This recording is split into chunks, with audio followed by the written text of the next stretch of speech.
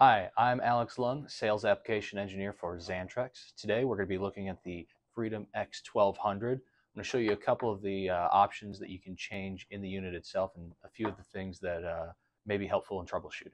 Today we're going to look at the power save mode, which is one of the more common ones that we have going on here. You push and hold the OK button for about 5 seconds and that'll set you in the settings screen. If we're looking at the settings screen, number 2 is our power save timer.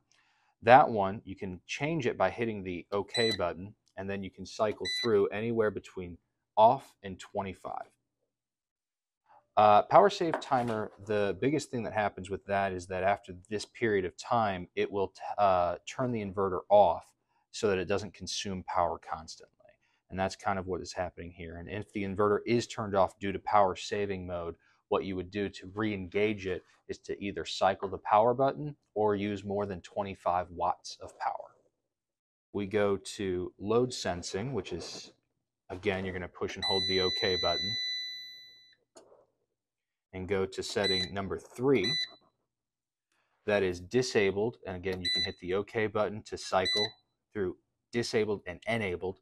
That is simply turning that power save mode on or off. We call it load sensing, and that also just immediately changes the inverter to where you only will have the inverter active if you are using more than 25 watts of power.